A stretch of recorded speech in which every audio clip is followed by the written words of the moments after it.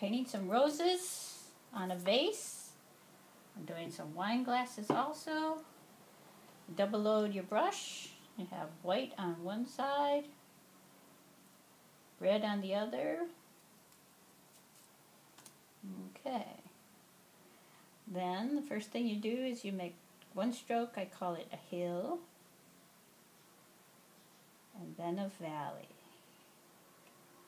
Then I go back and double load my brush each time. I stand up the brush and I push it off to the right, then push it off to the left, making a C stroke.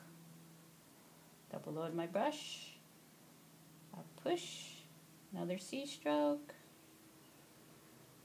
and continue doing that, filling in spots. Now I'm going to make another C stroke a little tighter, closer for that extra petal and the inside. And each time I'm going in, getting a little bit more paint. Then I'm going to put a little one here. Okay, I'm going to show that one more time on this side, a little faster. A hill, a valley. Push off to the right, push off to the left. Get more paint.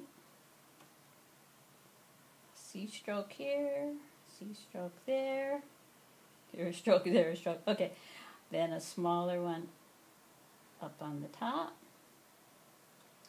And just kind of fill in wherever you see a few little spots that need filling in. One here, maybe a little there, and there. And while I have the camera handy, I'm going to do some leaves, or I'm going to do the same thing, except this time double load green and white. White on one side, green on the other. Okay, I'm going to put, let's see, I'm starting from the top. I'm going to go down. Oops, need to straighten that out a little. I'm going to push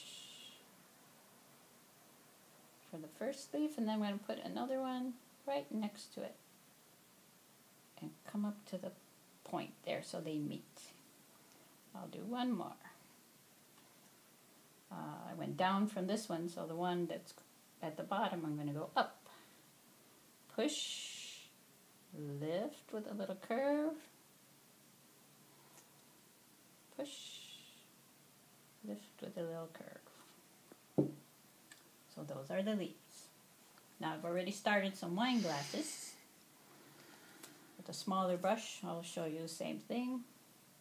Doing a few leaves.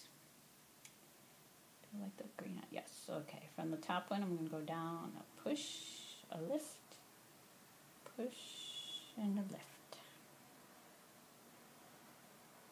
Okay. From the bottom, I'm going to go push, and meet up right at the top where that was before. So I can continue that until I have all of them. And with the roses, I have one going down, and I usually try and do all the downs first, and then all the ups. This way your spacing is better.